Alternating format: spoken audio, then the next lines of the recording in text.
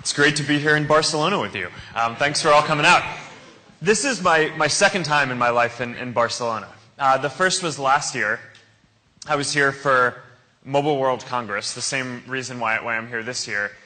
And it was last year at Mobile World Congress that we first started talking about this idea that we had that we call internet.org, to connect everyone in the world to the internet and make sure that everyone around the world has at least some basic free access to the internet. And this year we're back and we're giving an update on the progress that we've made with internet.org in just the last year. And I'm really excited to be able to share that there are now more than 500 million people across the world who live in countries and regions where they can now get access to free basic services and internet through internet.org. In just the past 5 or 6 months since we've really started rolling it out, there are already, I think, more than 7 million people who have joined the internet and gotten online because of the programs that we're rolling out with internet.org. And I'm really excited about the work that we continue to do with all of the global telephone network operators and governments in different countries to be able to continue rolling this out. So that's the main reason why I was here this week, and I'm really excited about this. It goes to the heart of what Facebook is here to do, which is help people connect around the world. And while I was here, I figured we should do a Q&A, right? I mean, that would be fun. So what we're doing with these town hall Q&As is this has been a part of Facebook's culture for a long time. And the reason why we've done this as part of our culture is it's really good, both as a way for me to answer the questions of, originally Facebook employees and people in our organization, but now also people in our community, right, which is what we're here to do. But I also learn a lot from these Q&As, right? Just being able to talk to people in our community and get your feedback and hear what you're wondering about and what your problems are with the service that we're building gives me and our team ideas about what we need to go home and go fix for all of you to make Facebook and all the services that we build a lot better. So I really appreciate you guys all coming out and spending this time, and I'm looking forward to hearing what you're thinking about and hopefully answering some of your questions. All right, Javi. So I'll take some questions. The first question is going to be, you posted in the page and was one of the most voted questions, and he came all the way here to ask it. So go ahead. Okay. Thank you. Yeah, hi. At this moment, Google is really working on solar, or they're starting to put capital into solar, and they're working on a driverless car. Apple is trying to work on an electric car that might challenge Tesla, So I was wondering if Facebook has any ambitions in the future to leave sort of their core markets and go outside of technology, social media, internet, and maybe dabble in something a little different. Yeah, this is a good question. We're pretty focused as a company, right? I mean, our goal of helping everyone around the world connect, I think, is pretty broad, and we're pretty mission-focused in that we want everything that we do to tie back to that goal. And it's a big space. I mean, there are lots of different ways that people want to share and communicate, right? So everything from watching kind of public content that, professional studios produce in terms of videos that you'll find in news feed and news, to photos of important moments that happen in your life that you share with friends, down to messaging and what we're doing with Facebook Messenger and WhatsApp around the world, which I think there are now tens of billions of messages that people are sending every day just to the people that they care about and want to stay connected to. So I think that there's a lot of different stuff in there that we want to just keep on working on and make sure that we deliver very well for our community. At the same time, I think that this trend, there's this clear technology trend, which is that over time, people get better tools to share richer representations of the moments that they care about. So what do I mean? If you go back 5 years ago, most of the content on Facebook was probably just text, right? I mean, you'd see the updates in your post would be, in newsfeed would be text, and you'd be most likely to share maybe a status update that you typed on a keyboard on a computer. Today, most of the content that you're going to find is going to be visual, right? It's photos. And now a lot of that is because we all have phones that have cameras, and it's easier to upload them. And photos are a lot richer than text. So that's great. We can now share much deeper representations of what matters to us. My guess is that in 5 years, what we're going to see is that most of the content is actually going to be video. And that's a lot of what the global networks are building out, is the capacity to be able to just stream video. Phones can also take video, and that just gives you an even richer representation of what's going on around you, and it lets you share more dynamic moments that are going on. And those are kind of the main forms of content that are available today. But you can really also see what's going to happen beyond that. So, for example, one thing that I'm really excited about is the work we're doing in virtual reality and augmented reality with Oculus. And that's definitely future technology in that it's not a mainstream consumer thing today. But I believe that that kind of continues this trajectory, going from text to photos to videos to fully immersive scenes that you can be a part of, and that you can construct models and different things instantaneously to show people much kind of richer descriptions of what you're thinking and what you're experiencing at that point. So I think that that's going to be something that plays out over the next 5 or 10 years, and then there will be more beyond that. So we're definitely always researching those future things, and we're going to be working on that for a long time. But everything that we do really does tie back to this mission of trying to connect the world. And I think even the work that we're doing on virtual reality and augmented reality, and the work that we're doing on satellites and work to help connect people in different ways, all kind of ties back to that mission. So the question number 2 is going to be from the thread. This is the top question we have on the page. Mark, so here's this. I'm a web designer in my city, and I get more than 50 cases of fake female accounts on Facebook. Some boys use some girls' pictures and make fake IDs on Facebook. So please tell me what you think about the women's security on Facebook. This is from Hitesh Sharma from India.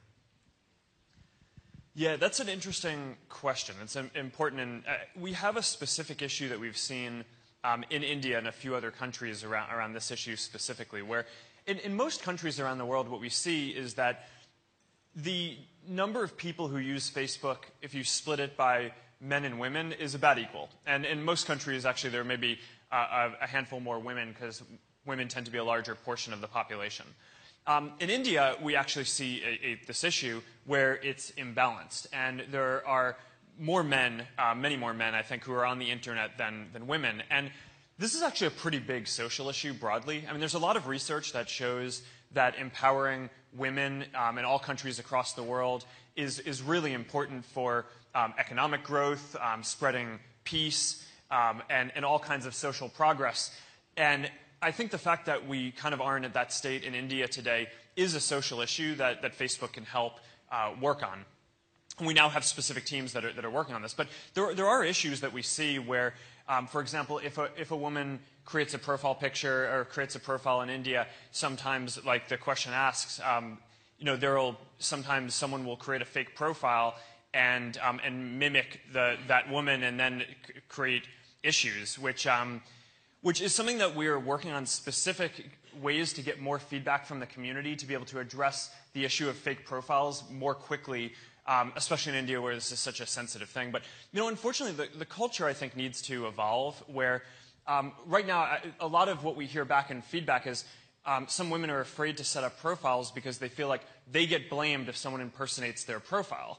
And I mean, the saying that we kind of heard when we traveled to India and talked to people is that you can't clap without two hands, right? Somehow insinuating that maybe it's the woman's fault if she puts up a profile and it gets copied and spoofed, which obviously is a completely backward attitude, right? And is really wrong. And it's no one's fault if someone is trying to defraud them or do something bad to them. And we are basically taking a lot of steps to be able to detect this more easily and make sure that we respond very quickly. And we think this is a really important issue, and one that is going to be really important for the social development of a lot of countries around the world, and something that we take very seriously. Let's give you some more hands. And we have some of the people here also. Hi, Mark. Ooh, that's very loud. I've got a question about, free speech and censorship and Facebook. Obviously, it's a big issue. There's a lot of things that get taken off Facebook. A lot of things get put on there. Obviously, it's incredibly difficult to police. There's billions of things that get posted every day. How are you going to work with this in the next few years, in the short term? Yeah. This is a really important question as well, and it's one that we've received a bunch of requests from in recent months.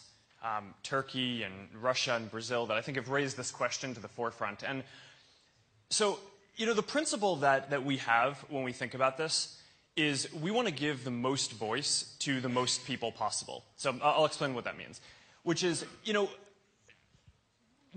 there are all these things that stand in the way of people being able to share what they think. There are technical limitations, right? So we talked a second ago about how there are lots of people who don't have internet, right? And if you don't have internet, then obviously you're missing some of the fundamental tools that you need to be able to share your opinion. There are all kinds of legal barriers that are in the way. Each country has their own kind of standards for what content they want online. There are other kinds of rules besides censorship, for example, intellectual property rules that prevent people from being able to share some stuff if it violates a copyright or a patent. And then there are rules that each kind of own tool has. So, for example, Facebook has its own community standards where we don't want people to share content that's going to create violence, right, or incite violence, or promote terrorism, or things like that. So there are all these things that basically mean that people don't have the perfect ability to express whatever they want.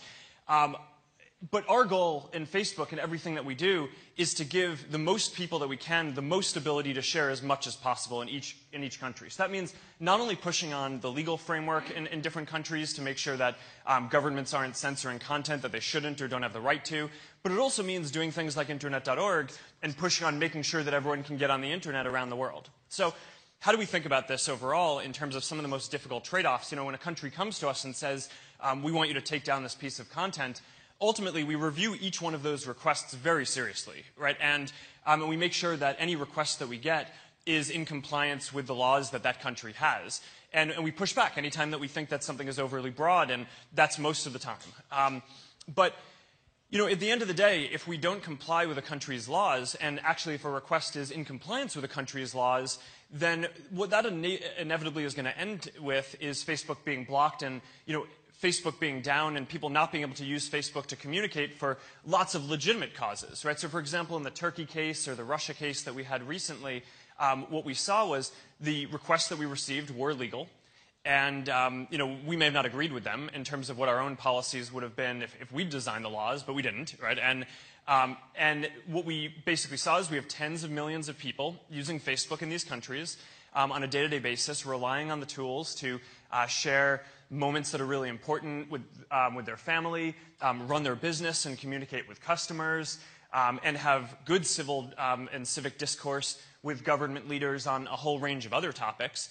And the problem that we had was if we had denied the government's request to take down that content, even though they had the legal authority to do that, then they probably would have just blocked Facebook, and we would have removed the ability for all these other people to exercise their voice as well. So this is what I mean when I say the most voice for the most people, which is, sometimes there are things that we don't agree with and would like to be able to push further. I'd like to get more people on internet.org sooner so that way more people have access to the internet and better tools. I would probably, if I were designing these laws, there would be fewer censorship and different rules around the world, but I'm not, and that's probably good because each country needs its own government. But that's kind of our philosophy on this, is we want to have the most voice for the most people. And that's what you can expect us to continue working towards in the future. Hi, Mark. I'm Hazel. Thanks for coming out to Barcelona. What I wanted to ask is, you were speaking just now about empowering women, which is fabulous. And I was really interested to know what it's like working with a powerhouse that is Sheryl Sandberg. And what are some of the things that you've actually put in place as part of her legacy? Her legacy? Well, first of all, it's awesome.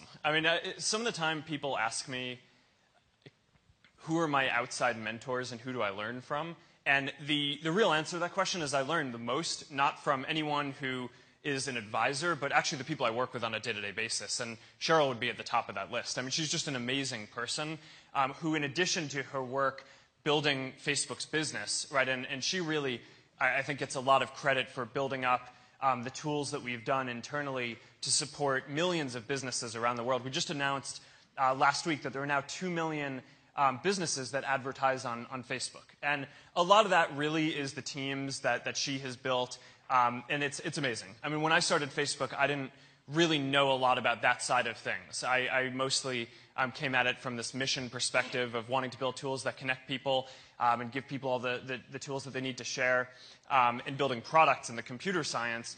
But in terms of business and just thinking about how you build a healthy organization, she's a pretty amazing person and has been an amazing mentor for me, and one of the people I've really learned the most from on this voyage. When you ask about legacy, it's kind of a funny thing because I think, I really enjoy working with her, and I think we both plan on doing that for a long time. So I don't know if we're thinking about her legacy any more than we're thinking about mine or anyone else's at this point, but I think we're both really optimistic about our mission of connecting everyone around the world, and if we succeed at that and continue to make more progress, that is something that we're both deeply proud of. Hello, Mark. My name is Karthik. I'm from Social Blood. We're also a proud partner of Internet.org in India. I worked in the blood banking industry for a while now, and I'm asking this question on behalf of all the people working on the problem globally. Facebook has been really active in helping solve really big social problems like blood donations, not blood donations, sorry, the organ donations, and helping to find missing children through Amber Alerts, and recently the suicide prevention tool.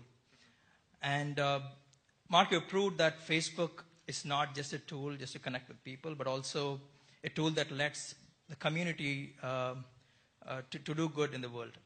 And my question is Facebook, will Facebook in the future take up the challenge of blood donations and help solve a problem that is affecting millions of people around the world? Thank you. Yeah, this is definitely the kind of problem that we want to work on, or work with partners who are working on it, like your organization, I think, is doing amazing work. So thank you for that.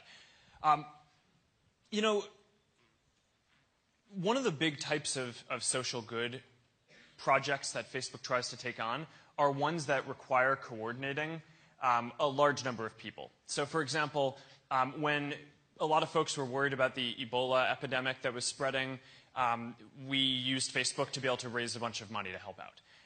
That's the type of thing that, being able to get something in front of people and coordinate a handful of people to have a response was pretty helpful. Another example is, unfortunately sometimes there are disasters, right? I mean, earthquakes, typhoons, that kind of thing. And one thing that we built was the ability for people to coordinate in a crisis, right? Because the first thing you want to know if you hear that there's been an earthquake or some natural disaster in a city is, are the people I care about okay, right? Or is my family okay? Or are my close friends okay? And that's a coordination problem too, right? So rather than having everyone have to call every other person, we created this board where everyone can just go and say, I'm cool, right? I'm okay. And then all the people that they care about can go and see that, and they might see the updated news feed, or they might just be able to go to the board and see which of their friends and the people that they care about have responded. Raising money for different organizations is similar. And that's something that I think we've empowered a lot of different folks to be able to do through Facebook. And we're planning on doing more there as well. And even things like Amber Alerts, helping find children who have gone missing or have been kidnapped. That's something that you can crowdsource pretty well because there's a good chance that someone in the region has seen something, and if they can tip off the police, then that gives a much better increase, increased chance. So there are all these things like this, and blood donations and bone marrow donations follow the same pattern, which is their coordination problems, especially bone marrow, where you need someone who's a very specific match for your own body. So that is the kind of thing that we would love to be able to help out on. We're really proud that we're supporting your organization with Internet.org in India, and if we can help out more in the future, we would love to. There's a lot of very important questions. I'm going to throw one that some friends were asking me today, Mark. So, because, people in the company ask all sorts of questions. So they were asking me today, this is the third time you come back to Spain. There's got to be something keeping you coming back. What's that?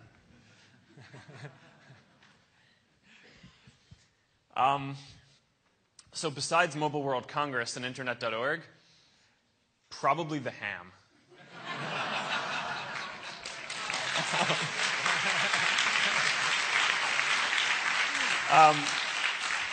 But, I'm thinking about that because Javi's asking this.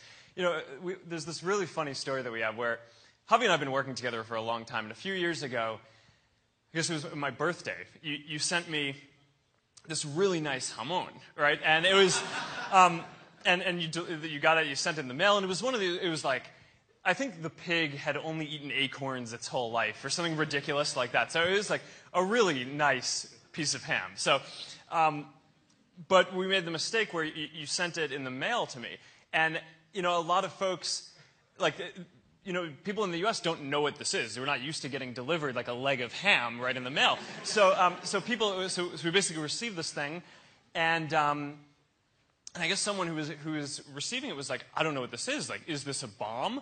Right? So they just shredded it and destroyed it. And then at the end, they're like, oh, it's safe, no bomb. They're like, oh yeah, thanks, but you destroyed my ham. So that keeps me coming back to Spain. That was the saddest day of my life. Anyway, you wanted to ask a question. Okay. Hello, my name is Mark. I'm 15. And you were talking about mentors. And I want to ask you, what's the best tip you can give to young people with great ideas to change the world?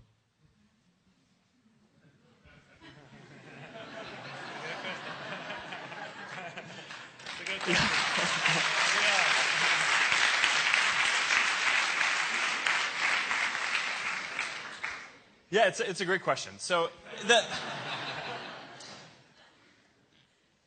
are two things that I would say. The most important thing, I think, is just to have faith in yourself and trust yourself.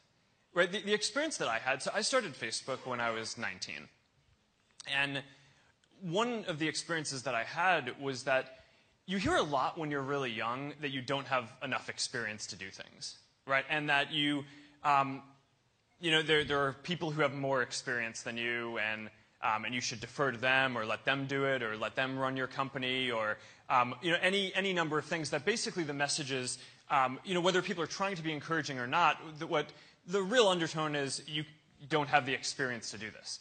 But what I think this misses is that each person has a unique perspective, right? So, it may be true that as a young entrepreneur, you don't have decades of business experience working inside a company, knowing how to manage people in that kind of environment.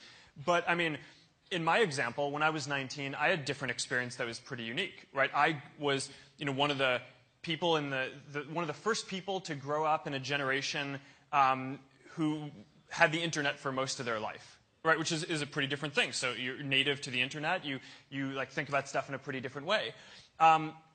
And I had this perspective of maybe being unencumbered by a lot of the business knowledge that a lot of other people had, that told me that I should just focus on the product, right, and the experience. And if you build something that people really like, then that's enough, right, and you'll learn the rest of the stuff later.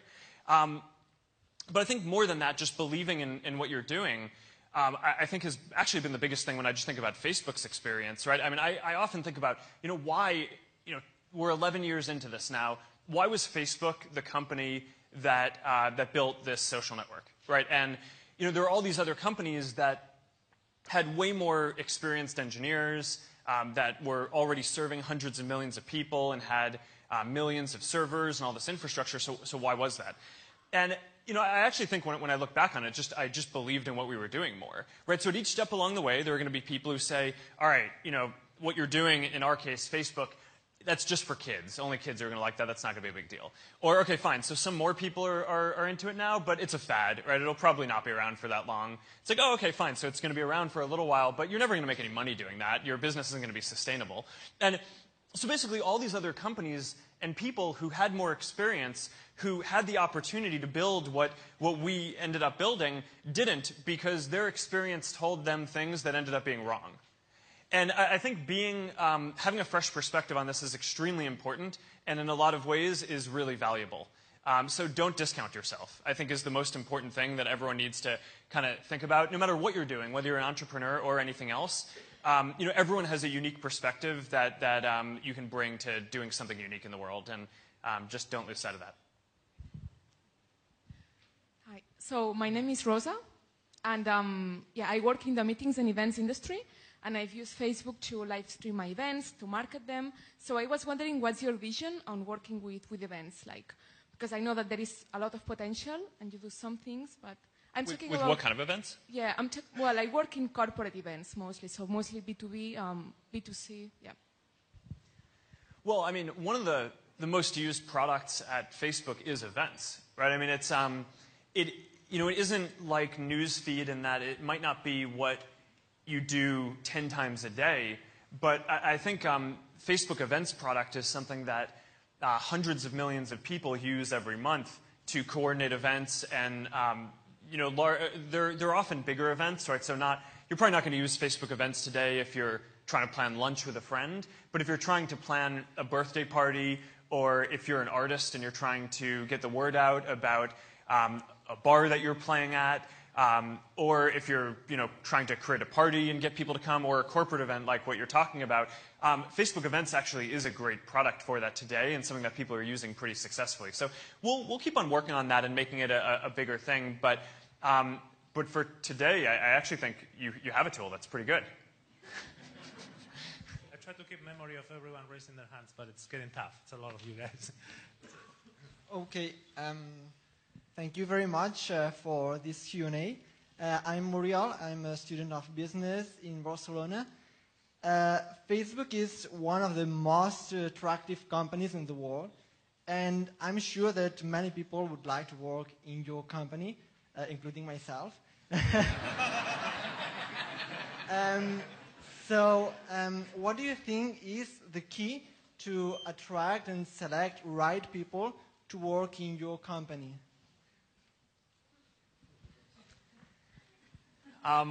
So attract and select are different parts of the problem. So in terms of attracting people, so I actually think one of the most important things is just being upfront about what you stand for. Facebook is not a company for everyone in the world, right? I mean, we have a very strong opinion on the change that we want to create in the world. We believe that the world will be better when everyone has the ability to share what they think, and to be able to connect with their friends, and to be able to connect with the whole world. And there are plenty of people out there who have disagreements with that vision, right? And think that there are risks and all kinds of different things, and we work hard to mitigate those and take all that feedback into account. But at the end of the day, we just believe very strongly that connecting the world and helping people connect gives people the tools they need to build stronger relationships and stay in touch with the people they care about. It helps people start businesses. It helps businesses get created and grow. That can help grow the economy. And I also think that connecting the world is important for governance over time, and making it so that people can have good dialogue about civic issues, and can talk to the leaders who represent them in their country. And I believe very strongly that that's good for the world. And if you believe that, then Facebook is a good company for you. And if you don't, then maybe find a different one.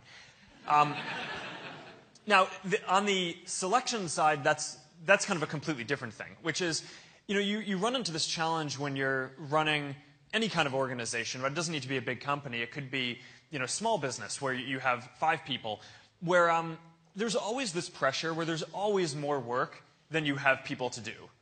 And that leads you to want to get people in to help you out and do that work, even if they're not the very best people.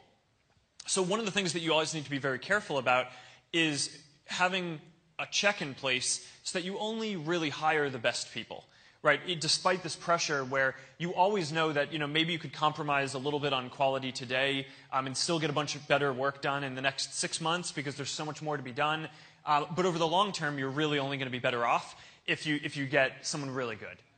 And the heuristic that I use for this, so I've developed over time a simple rule, which is that I will only hire someone to work directly for me if I would work for that person. And it's a pretty good test, right? I mean, it doesn't necessarily mean that I'm rushing to give up my job as running the company and put other people in the role. But what it does mean is that in an alternate universe, right, if things were different and I didn't start the company, I would be happy to work for that person, right? Or if Facebook just disappeared and I had to go find something else to go do, that I would be happy to go work for that person. And, we talk about some of the people here. I mean, there was a question earlier about Cheryl, who I've learned a huge amount from. And, I mean, absolutely, right? I mean, she is wonderful and absolutely fits that. Javi is one of the people who I work most closely with. He's one of the top people at Facebook and focuses on spreading Facebook around the world and now helping to grow the internet too. And it's absolutely, right, in a different situation. I mean, I would just learn so much. And I think as long as you have that as your rule for picking the people that you work with, you're not going to go wrong, right? And if you're building a big organization, then it also works many layers down, right? If each person is only hiring people to work directly for them who they would work for, then you're probably going to get a pretty strong organization. So I think this rule has served me pretty well. Hi, Mark. Pierre. My name is Awa, and I would like to ask you 2 questions. First of all, why we don't have Wi-Fi here? That's first. Why don't we have Wi-Fi here? And secondly, so my generation, this generation has been born in the social media. How can we contribute to Facebook to make it better? All right, well, the second question might be easier for me to answer than the first one. This isn't my building. I don't know why they don't have Wi-Fi. But, sorry. Fortunately, you probably have good mobile networks that you can access anyway instead. In terms of your second question about how you can contribute, we're all blessed with this ability where we can, in this generation, share what we think and build things and get them adopted way faster than at any other period in history. Right? It's not an accident that Facebook, our community, reached 1 billion people faster than any other product or service in the world had. And I would guess that the next service that's going to reach 1 billion people will probably reach it faster than Facebook did. Right? And I mean, part of what is awesome about the world that we all live in, and this is part of the value of having the world be connected, not only through social media so that everyone has the ability to share what they care about and pass along things that they think are awesome, but also just physically connected with everyone or more and more people having the internet, it means that whatever you do, whatever ideas you have, whatever beliefs you share, whatever products you build, whether it's something that can be universal and everyone can build, or let's say you're building a restaurant in a city and you want to get the word out about what you're doing, now you are more empowered to do that, right? And you can use these tools. And I think that that's a pretty profound thing, and it's so different from what previous generations have had that I just feel like, personally for me, I feel like if I don't wake up every day and use the opportunity that I have to just build great services in this environment, then I'm just squandering this awesome opportunity.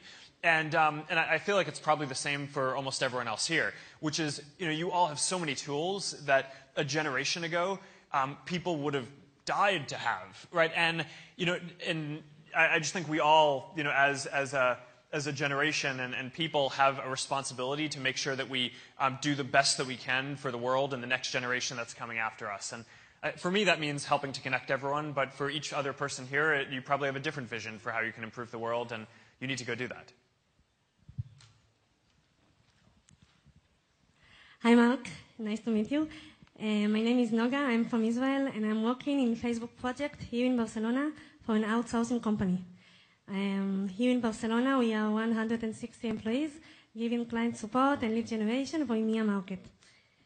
Only a small portion of high-spender advertisers from this market are managed in Facebook Dublin, which means the largest portion of EMEA Facebook clients are in direct contact with us, the outsourcing employees. Last week, we were informed that the project is closing on the 24th of April, and we are all going to lose our jobs. I want to mention that most of us have graduated from universities, are very devoted to Facebook project, and would like to continue working for this great platform. My 2 questions are, 1, is there anything you can do to help us, my colleagues and I, not losing your jobs?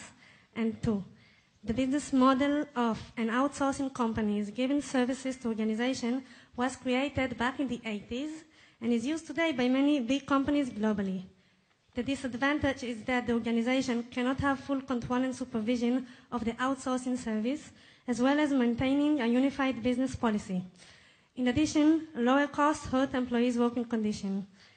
Do you think organizations can start using a new equitable business model that will be fair enough for all parties involved? And if so, do you think Facebook can start making this change? So, yeah.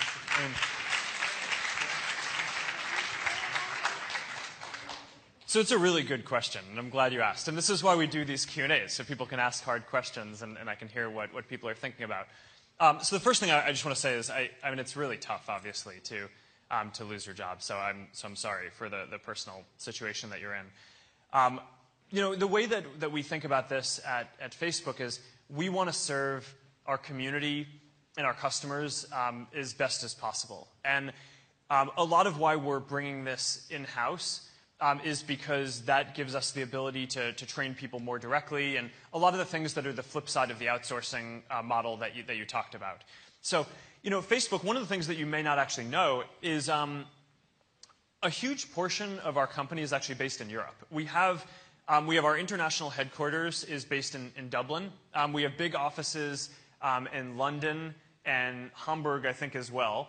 Almost 20% of Facebook employees are in Europe and work in Europe and serve people in Europe, our community and our customers here, and the Middle East as well, and nearby regions. So it's an area that we have a huge investment in. We have several very large offices that we're very committed to growing. They're very diverse and help us serve people all over the world who speak a variety of different languages and are in different communities. And we're committed to continuing to do that better. The situation that you're talking about is a really tough one, right? And I mean, we take it very seriously. Unfortunately, sometimes when you're running a company, you're working with some company and you have a contract with them, and then that contract ends and you decide that you can either try to do it better yourself or you work with a different company instead, and sometimes that results in people losing jobs, and that is bad, right? And it's never obviously our goal to have that be the outcome, but the North Star for us is we're always focused on just trying to serve our community the best that we can. We are continually investing, especially in Europe, but around the world as well, to build up our teams to do this, and we're going to continue doing that. But I apologize for your personal situation. Hi, Mark. This is Rajesh. I have one question. I'm not against hate speech. I'm not against free speech, but I'm against hate speech. So I have seen there are situations where people post fake or lies, So I want to know what's Facebook doing to become a medium, to stop becoming a medium to spread lies. I have reported many comments or posts from people to Facebook, but I have not heard anything from Facebook. So I don't know what Facebook does when it receives a complaint from any user, and what's your future plan? Yes, this is a great question too. So what are we doing to stop the spread of lies? This is tricky, right? Because lies, what the line is between something which is factually untrue and what is a disagreement of opinion is not always a black and white line. And a lot of free speech or just free expression, giving people the tools that they need to express what they want, often means sharing things that people disagree with. So where's the line between stuff that's untrue or stuff that's hateful? We have certain rules around this, right? Where, especially on the hate speech side, anything that is trying to incite violence or terrorism, we just take down immediately, right? So, and part of how we do this is we don't police our own system. It would be impossible for us to have someone who is reading every single post that gets posted. So what we do is instead, our community of more than 1 billion people are pretty good about reporting things, and especially if something gets reported a few times, then it gets to the top of the list of things that we're going to look at, and if it falls into any of these categories, then we'll take it down. The hate speech stuff is a little bit different from what you're talking about in terms of lies, but we also actually are doing something to curtail that. And we don't want to block people from sharing something on Facebook, even if it's untrue, right? But what we do want to make sure is that we're giving people the best content in Newsfeed, right? I mean, people are, you come to Facebook because you want to get the best updates about what's going on with the people you care about and what your friends are talking about in the world. And what we have found is when someone shares a story that ends up being a hoax, right, and they end up being tricked and share something, or it's a scam, then the number of people who report those stories is much higher than a normal post. So what we found statistically is it's about 2.5 times more people will report something that's a hoax. So either a scam or just kind of blatantly not true and verifiable. And what we can do when things are reported is we just show them less frequently in newsfeed, right? So, but again, I mean, it's important to take into account that, there's things that people report that end up actually being good. Those tend to be reported less, right? So if someone says something that's politically controversial that isn't a hoax, we'll actually generally find that that will get reported less, and therefore we do show that just the same amount that we would show anything else in newsfeed. But for something that's a hoax that our community is really identifying isn't true, we're not going to take it down because you have the right to share it generally. So that means that if someone wants to go to your page, they can find it. If they scroll down through newsfeed, they can find it. But we're not going to be putting that on the top of people's news feeds if the signal that we have from our community is that something is wrong. There's a lot of really good and serious questions, but I'm going to pick up one from the Facebook page, which is really good. I don't know if it's so serious, but it's from Carmen in Florida. Can we get more pictures of Beast? Of Beast? Yes. So Beast is my dog. Yeah. So, I mean, yeah, I probably should post more pictures of Beast. So one of the things that I try to do is I want to use all of our products, right? Because we have this saying inside Facebook, eating your own dog food, right? Which is that, if it's kind of a silly saying, but the basic idea is, if you're eating kind of good human food and you're just feeding something else to your dog, then you never know what your dog's experience is, right? So you want to be, in order to serve our community as best as possible, we don't want to ever have something where we're just building it, but most people in the company aren't actually using it, right? If there are bugs, if something is slow, we want to experience that pain firsthand because that's going to be in addition to the feedback that we hear from everyone in our community that encourages us to change stuff. So one of the things that I did was I opened up a page for my dog Beast because I don't run the Facebook page, but I really wanted to know what it was like to run a page, right, and build up a community around something that you're doing. So my dog, I think, is pretty cute. He's a mop. All right, so he's a Hungarian sheepdog. If you look up his page later, I'm pretty confident you'll be amused by him. He basically has dreadlocks, and he's awesome. And he has 2 million fans on Facebook. And because I've very diligently over the years managed his page, and I'm like Beast's #1 photographer, and I'm always trying to find witty things to say. And I guess recently I've just been a little busy running Facebook and trying to spread the internet and all that. But I got to get back on that because I do view this as part of my responsibility is to use pages and to use all of our products. So that way I know what, if you're a business and you're trying to use Facebook to build a community and communicate with your customers, what your own experience around that is. Hi, Mark. My name is Christina. So I'm creating my own company right now, and I wanted to ask from your personal experience, how and when you start delegating to other people, so you're not scared of losing the personality of your own idea, and if you still have the last word of all big decisions in Facebook. Thank you. Yeah, that's a really good question. And I think different people have different management styles on how you delegate. And I mean, in general, as a general rule of management, if you get someone who's really good as part of your team, then they need the ability to fully kind of exercise all their creativity and all their capacity, or else they're not going to be having the biggest impact that they can have on the world, and then they're going to want to go do something else. So in general, delegating is good when you're hiring people. But I actually think the most important thing is to actually keep your team as small and flexible as possible. One of the things that I'm the most proud of that Facebook has done is, we serve more than 1 billion people around the world, and our team has fewer than 10,000 people.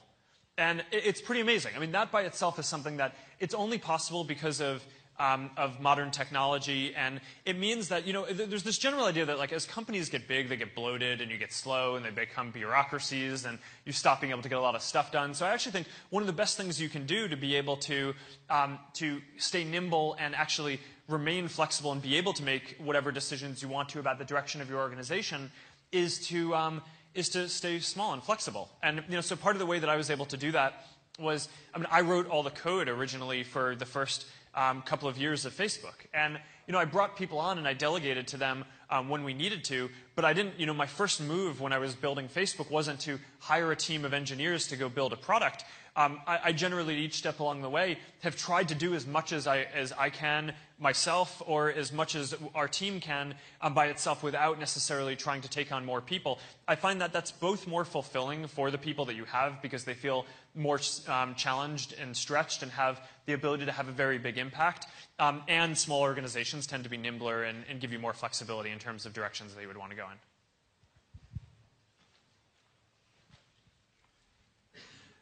Hola, mi nombre es Francisco y mi pregunta es porque hemos montado una startup de geolocalización sobre ofertas de tu punto de geolocalización y ofrecemos un servicio de Big Data. ¿Tú qué pensarías? Porque sé que Facebook ha mirado mucho lo que es geolocalización y el Big Data. ¿Qué piensas sobre esto?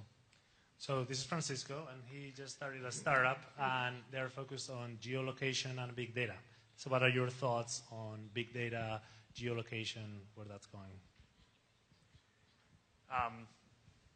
That is a very broad question. Is there something more specific that you want to hear about, or do you want me to just go for it?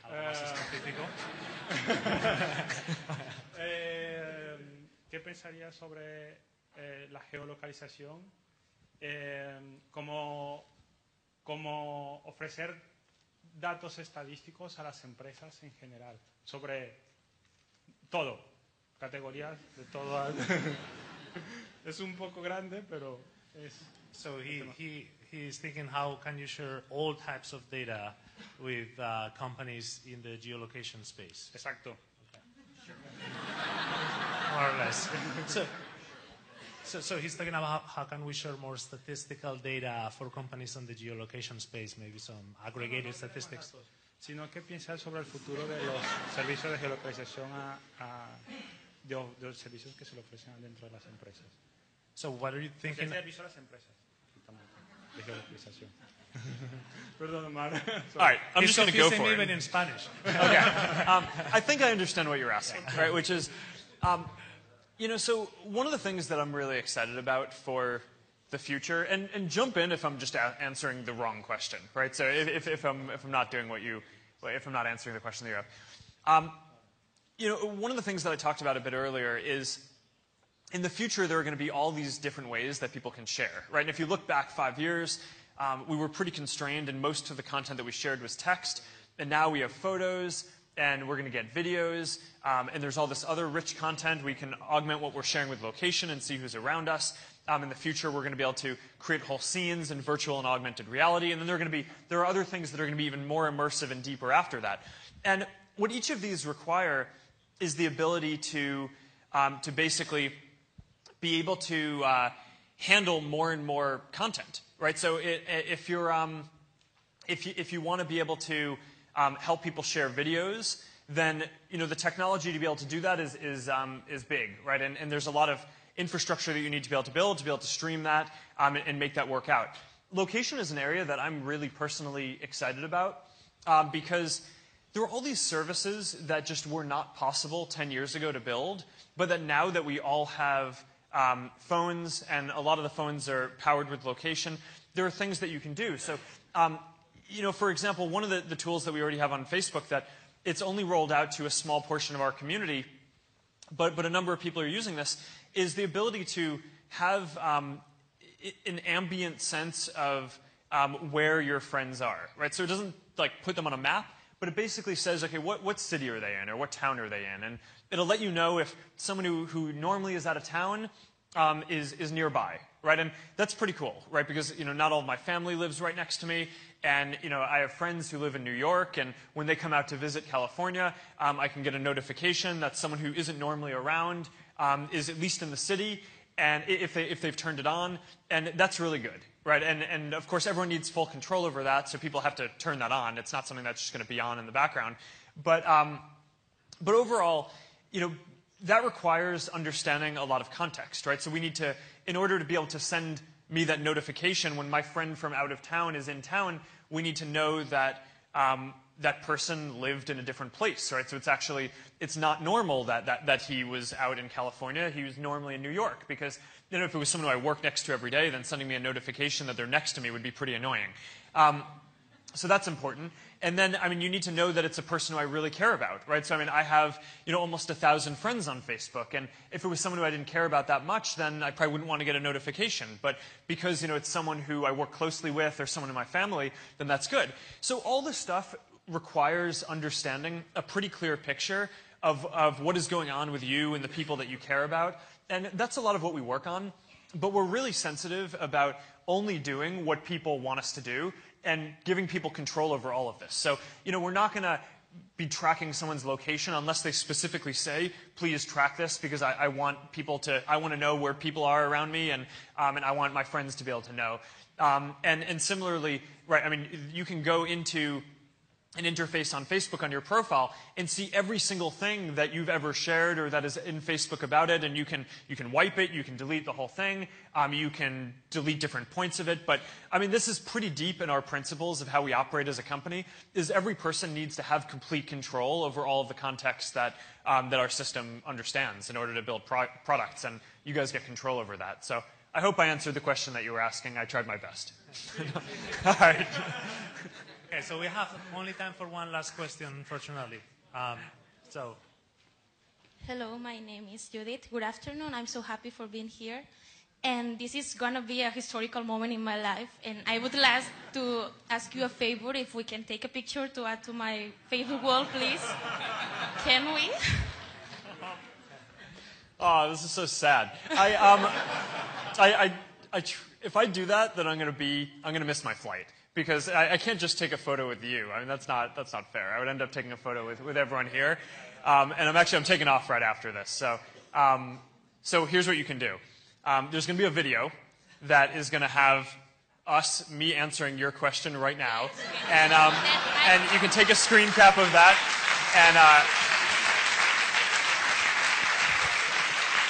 All right. And that's your photo. All right, let's see if we have time for one more question before we wrap up. Okay. This one.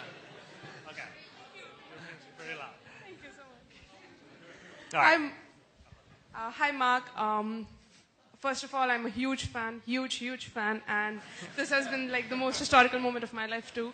So this is one question which would like you to imagine a little and consider yourself as someone who's studying with us and in a business school. Having known that Facebook has already been established by someone else, what business idea or what internet idea would you be working on right now when you know that as revolutionary as Facebook, something's already existing? Thank you. Yeah, it's a good question. I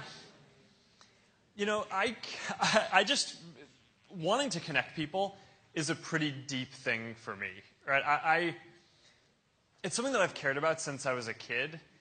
My mom told me these stories that, a lot of boys when they're younger have like Ninja Turtles or some toys and they're all like fighting. And I just wanted to make them connect and like form villages and be peaceful and communicate. And I was like, why can't you guys just talk to each other and work out your problems? Why do you need to be kicking each other? This is something that I've cared about for a long time. And the reality is that Facebook is not a static thing, right? So Facebook 11 years ago when we got started in 2004 was very different, right? It was mostly on the web, whereas today it's mostly mobile and apps. We talked about how most of the content today is visual, right? Photos, links, that kind of content, video in the future. Back when Facebook started, we didn't even have a news feed, right? So there weren't even text updates, right? There was just profiles. And so it's changed a lot over the years, right? And I think that it will continue changing a lot in the future, right? With things that we're doing, especially around, virtual reality and augmented reality and really more immersive moments and the ability to share more things in real time and just get a better and better sense of what is going on with you, and you'll be able to share that with your family and all the people that you care about.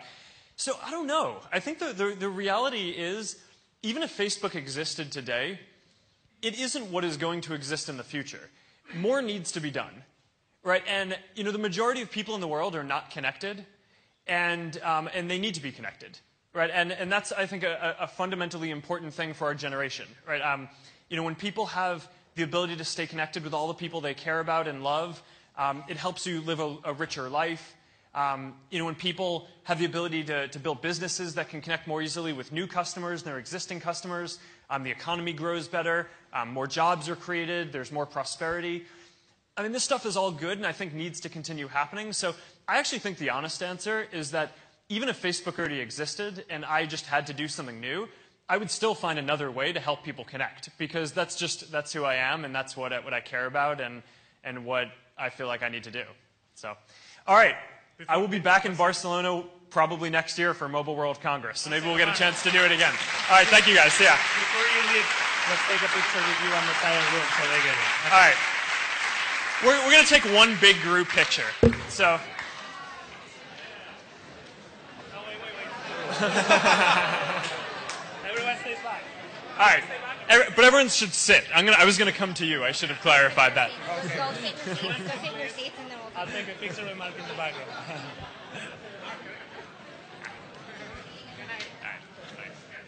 Yeah. All right. You guys should sit down so we can take the photo. You gotta sit down. Sit down so the back so we can see you. All right. In your original seats. All right. Thanks. Okay. Bye. 1 second. 1, 2. Let's do a panoramic so everyone can see that. Okay. We got it. All right. Thank you. Thanks, guys. See ya.